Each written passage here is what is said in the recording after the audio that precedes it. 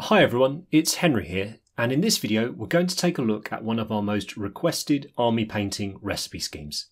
It's for the Space Marine chapter, the Crimson Fists. Now the Crimson Fists have been around pretty much forever, since 40k began, in the sense of very prominent in the artwork, and we've seen many iterations and versions of their colour scheme. So I've gone back to two of my favourite pictures that have them, and I want to try and achieve something of a similar feel to these images. That doesn't mean I'm going to copy them exactly or copy the colours exactly, but just take little aspects from them and try and create my idea of what a Crimson Fist would look like if I was to paint an army of them. And with army painting in mind, it means we're going to do it in as fewer steps as possible, make it as easily repeatable as possible, so we can get our army on the table in a reasonable time frame and looking awesome. So let's get to it.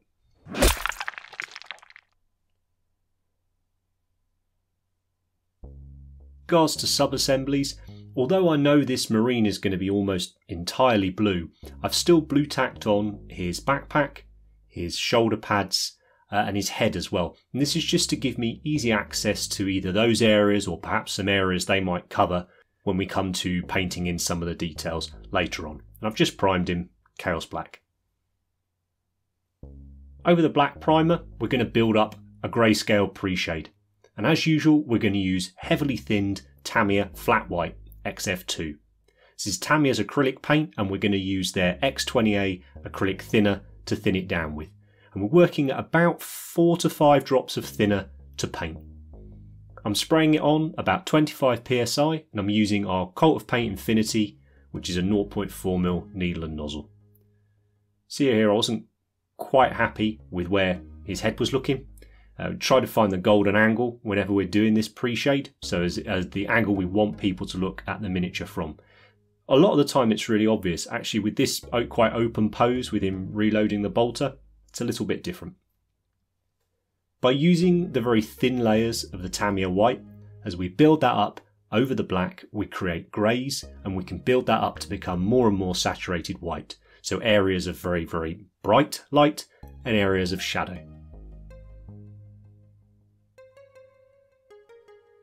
All that matters is we pick a light source from the front and a light source from the back. We can't look at both of those at the same time, so you don't need to worry about matching them up or anything like that.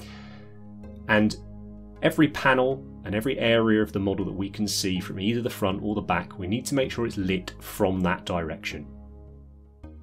So imagine that your airbrush is like a torch, and as you're shining it on the model, the areas of white are those areas of brightest light.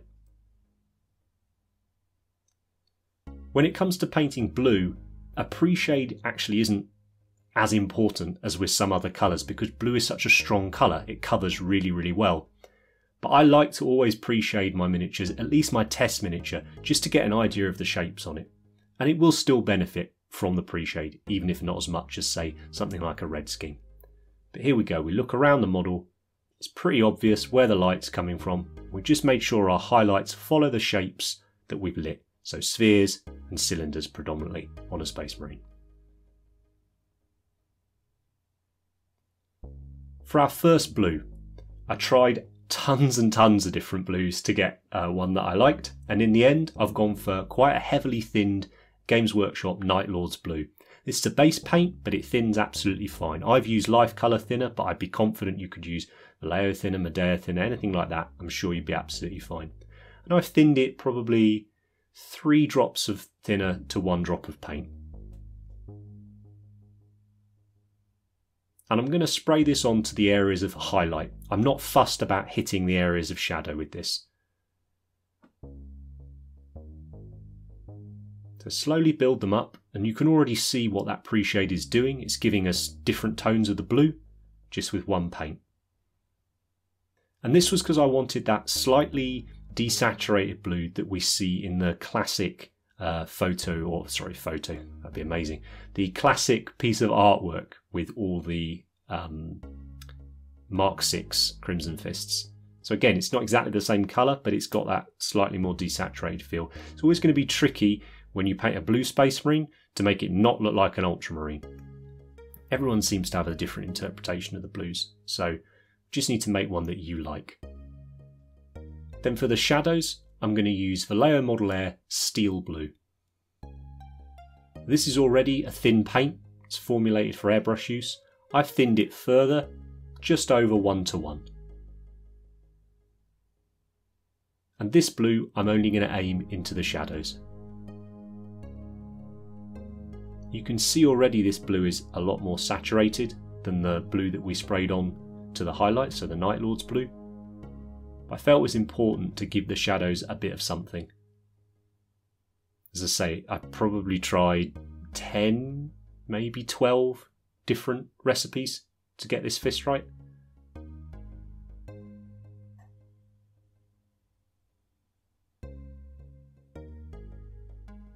But already, I know I'm going to like it. It's evoking that same sort of feel to the artwork.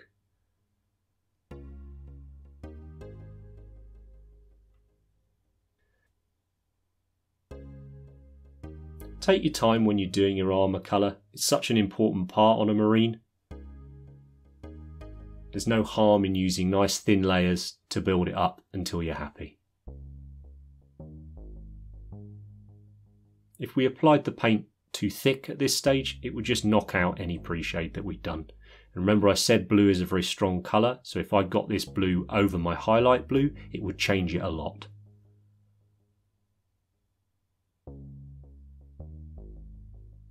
Now, very much an optional stage, but certainly one I like to do on my marines, is a little bit of edge highlighting. By no means to the degree, and certainly the degree of accuracy, that the heavy metal guys do it, but I still like to add a little bit of definition with the edge highlighting. And all I've done is add a drop of Vallejo model colour pale grey blue into the Nightlords Blue.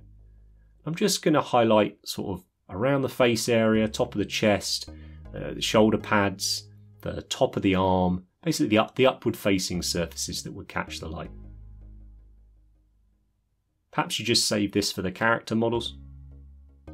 Say I enjoy doing it on all the marines I paint. And particularly because I've chosen with this scheme to keep everything blue, so the trim and all that, I may as well take the time to make it look as good as I can. Well, as good as I can, within reason.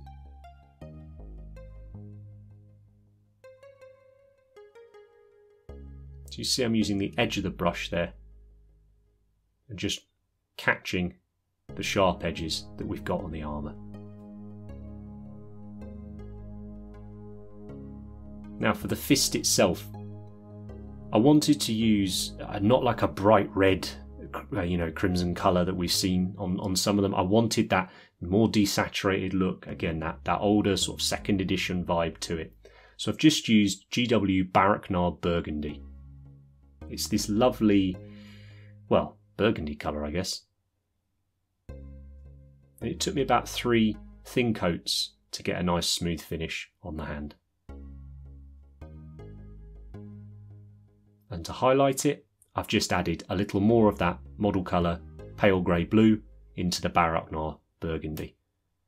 It's always nice to use the same paint to highlight up or lighten your colours with.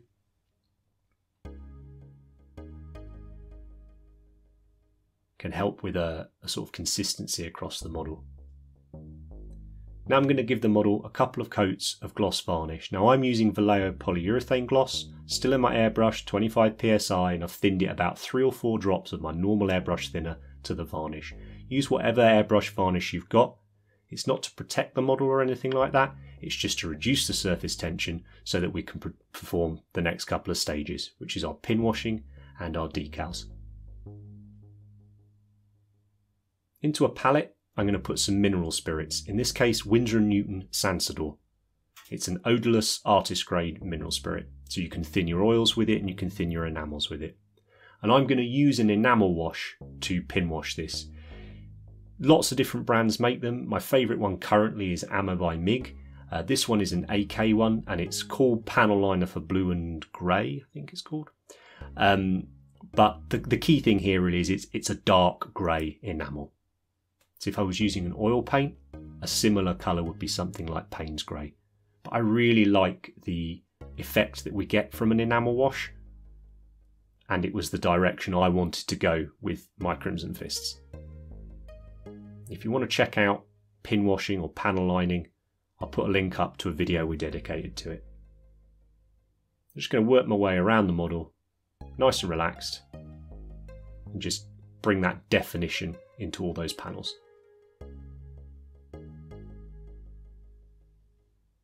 And once all that's dry, and I did the decals overnight as well, left it overnight, it's nice and dry, now I want my final finish. And for this I've used an ultra matte varnish. This is by Ammo by MIG. For the eye lenses, I wanted to stay away from red, because red's for baddies. So I'm going to base coat them in GW Incubi Darkness.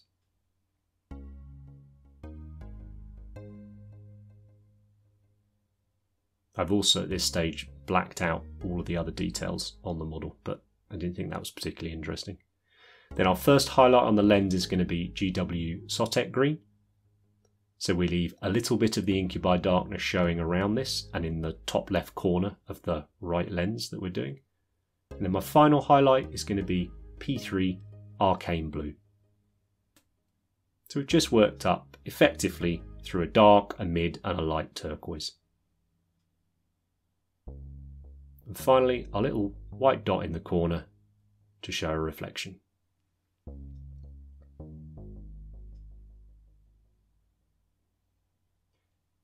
To highlight up the connective areas on the armour, I'm just going to use Vallejo model colour dark grey. Because I've done quite a lot of edge highlighting on the rest of the model, I felt it was important to do a little bit of highlighting on the black webbing that we've got on the armour here. You may have noticed also that I've changed the decals.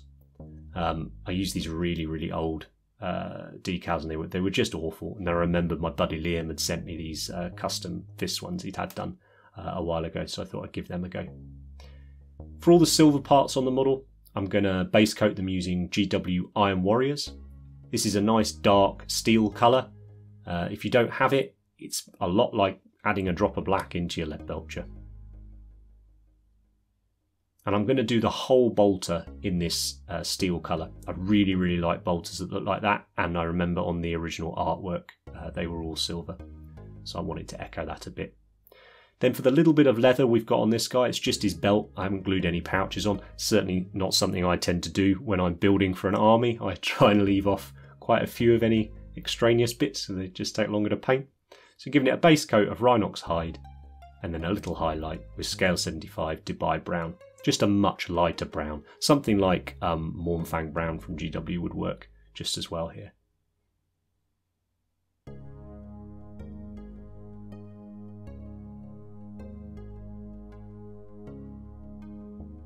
So the key is just getting that nice big step between the base colour and the highlight colour when we're doing the leather. Whilst I've got the Rhinox Hide, I'm going to do just a little bit of chipping on this guy. And rather than use a sponge, I'm going to actually paint the chips on. I don't want too many on there. I think the enamel wash has already given us that nice sort of grimy look to him. So just those areas that I think will get the most damage, so sort of leading edges, certainly lower down the model, shoulder pads, things like that. And then on the odd edge, I will just use Iron Warriors, so a silver. Again, we're trying to keep the amount of paints down, so again, it's just quick. You're not reaching for different pots when you're painting it. You've got them all in front of you and you can do different parts of the model with these colours. Ultimately, if I ran out of Iron Warriors, I'd just use lead belcher and you wouldn't notice the difference. And finally, a little bit more sort of dirt and grime. I'm going to do a little bit of oil washing. And here I'm using a black oil and a brown oil. In this case, black by Abteilung 502 and the brown is Burnt Umber by Winsor & Newton.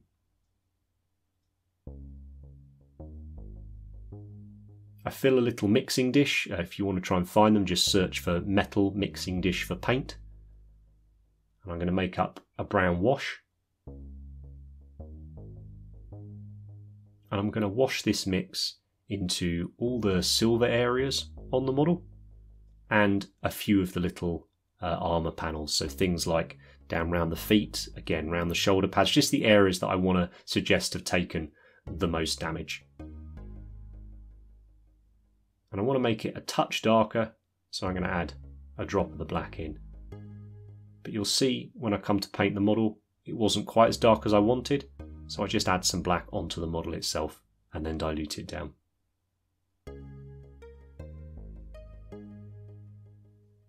Again, where the wash wasn't dark enough for me on the silver, I put a little bit of the neat black oil on there and then just brush back in the little wash mix and dilute it down on the model itself. You notice we haven't varnished again over the paintwork we've done. You don't need to. As long as your acrylic paint is dry, this oil and the mineral spirits isn't going to do any damage to it. It's not going to react with it at all.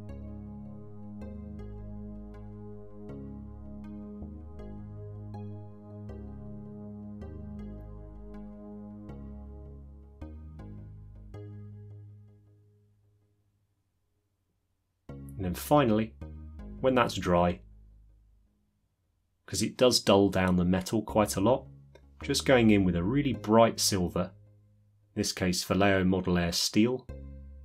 I'm just going to catch the very edges of the silver parts on the model. Just bring back a little bit of that reflective element to the silver, a little bit more definition and contrast. You see there's so few actual colours on the model. Silver, blue. This is basically it, right? So it's worth taking a little bit of time to get them looking right. And here he is finished. I'll pop down the powders I used on the base, but it's just how we do all of our YouTube, or most of our YouTube basing. I'm really happy with how this guy came out. As I said, we get a lot of requests to do Crimson Fists, so I wanted to make sure I was pleased with the result. And I know I often say I get a bit tempted. I really got tempted to do a little force after painting this guy. What I am going to do is, for our next Army Painting Plus video for Patreon, I'm going to be taking a Redemptor Dreadnought and showing how I would translate this scheme onto that, and obviously adding the extra details that we'll get on the Dreadnought. We recently did that with the Dark Eldar, Cabalite Warriors and a Raider, something we're going to be doing quite a lot of going forwards. Painting a basic troop type here on YouTube, and then looking at how we'd paint the other key models in that army over on Patreon. The Crimson Fists are such an iconic chapter and part of the 40k sort of folklore, really, anyone who's been in the game for any length of time. So I'm really pleased that I got to give this guy a go and pop him up on YouTube to share with you all. I hope you've enjoyed it. If you have, let me know in the comments, and let me know what other chapters or other armies you'd like to see some troop types from. Hit the like button, subscribe if you haven't, because it really helps us out, and I'll see you next time.